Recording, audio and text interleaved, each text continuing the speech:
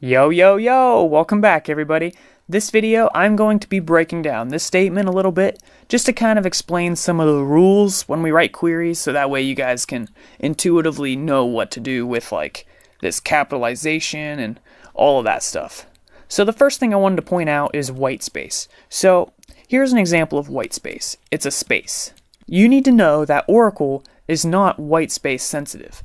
What that means is we can literally just sprinkle whitespace basically wherever we want, and things are still going to work the way we want. So for example, if I'm like, hey, this looks stupid, let's put like 40 spaces here.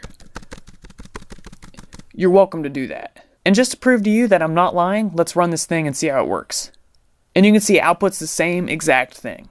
Now there's one gotcha to this, and that's when it comes to strings. So you see here, we have a string of hello world.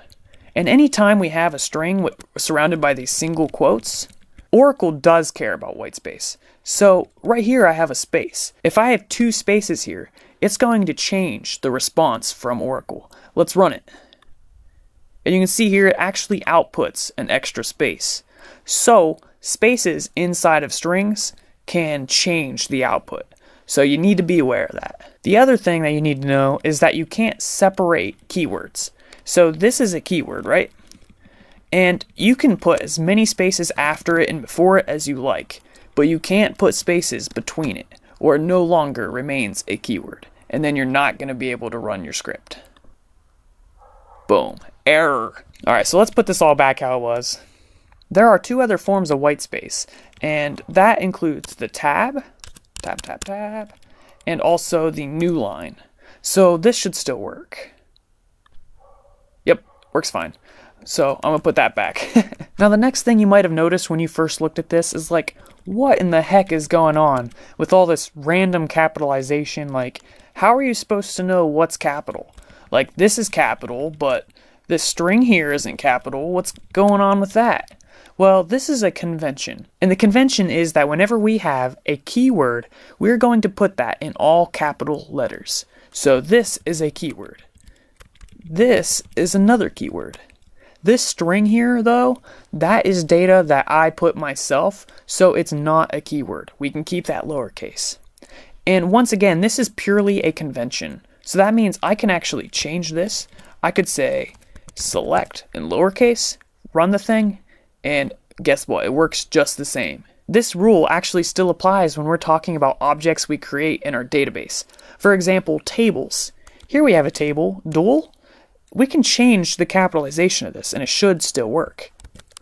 I'm gonna capitalize every other letter, because that makes me cool. Right, so now let's run this and prove to you that it works. It works. So, I guess this brings up the question, should you follow the naming convention? The answer is yes. Literally, almost everybody follows the convention of capitalizing the keywords. And that's not just for Oracle database, but SQL Server, MySQL, and many other database management systems. So I it's a tongue twister, highly recommend that you follow the naming conventions. This too has the gotcha with the string, because the string is basically whatever data we want it to be. So if I make this all caps, when I output it, it's going to be all caps. So it pays attention to that. So you can see down here, it's outputted in all caps. So to show this a little bit better, let's write a more complex query that is going to prove that when you have a string, one of them being uppercase and one being lowercase, they are not considered the same thing. So let's go down a line, and what we're going to do is we're going to select a string, and we'll just make it say true. And where are we going to select this from? You guessed it. We're going to select it from dual. But now we're going to add another keyword in here, and that's the where keyword. And this is where we can put some kind of restriction or qualification on what the data needs to meet in order to be returned. So if you had a table that had bills, for example, you could return all of them that were greater than $500, for example. But in this situation, we're going to do something a little bit different. We're going to make a string, and we're going to put in here caps. And you can see the first letter is capital. And then we're going to see if that's equal to caps. Same exact capitalization, same exact spelling. So this is a comparison. Keep that in mind because in some programming languages, they will have 2 equal signs. But here we just want 1. There is not any kind of assigning going on here if you guys have practice with other programming languages. So what exactly is this entire thing going to do? It's going to return the string true where caps equals caps. And when is that? All of the time. So this is literally just going to output the string true. But this brings up another good question. How can we run just this section? There's some things barking. I'm gonna see if I can shut them up. Quiet! No, I think I just made it worse. So let's output this. So to run just this, we can highlight it, and then we can run it now. And you can see it returns true. And literally it just outputted this string. Yes? What's going on? Oh, I'm just making a video. What are you yelling at? I was trying to shut those things up. It didn't work. But now let's change one of these strings to lowercase caps. And now let's run the thing. And just to make it clear, I'm going to clear this out and then run it. Wow, no rows selected. It's broken. Ha. Yeah, so you guys get it. So this is not the same as this.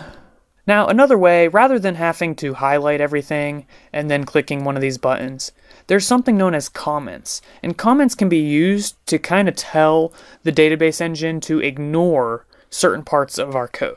So right now, I'm not using this line, so I can tell it, hey, ignore this. And the way you do that is with 2 minus signs. And you can see it changes colors. It's pretty. Yeah, so now I don't have to highlight this. I can just press this button and you can see it runs. That's one type of comment. Another type of comment is known as a multi-line comment. And the way you do that is with a ****.